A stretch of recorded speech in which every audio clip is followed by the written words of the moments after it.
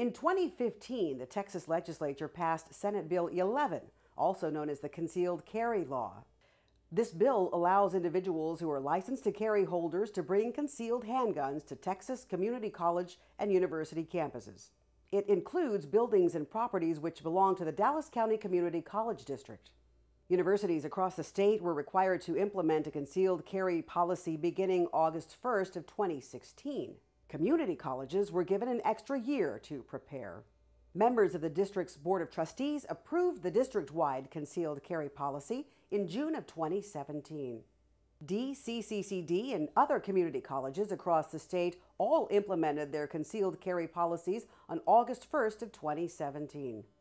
This training module will help you understand how the law affects faculty, staff, and students. Senate Bill 11 allows license holders to carry concealed handguns when they are on district property.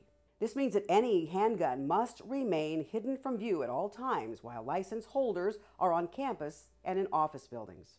License holders can carry their concealed handgun in many ways. For example, they can use a backpack, and inside the hip holster is another example, as long as the handgun is covered by a garment such as a shirt or a jacket.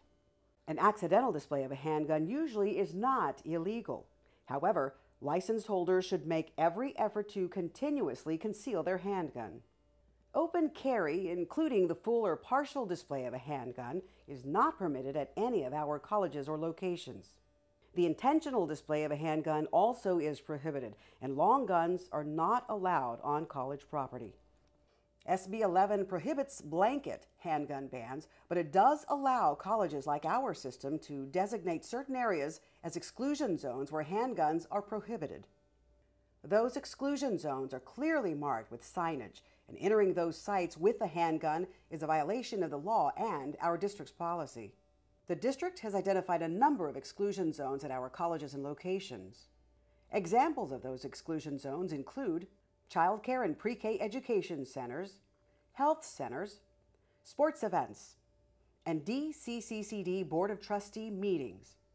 A complete list of exclusion zones is provided in the district's concealed carry policy. In addition, college officials may designate some events as temporary exclusion zones. Licensed to carry holders are responsible for complying with the concealed carry law and the district's policy while they're on the district's property. If you wish to carry a concealed handgun on DCCCD property, you must keep the weapon on or about your body. You also must show district police officers your permit if they ask to see it. If you intend to enter one of the exclusion zones, you must secure the weapon in your own locked vehicle.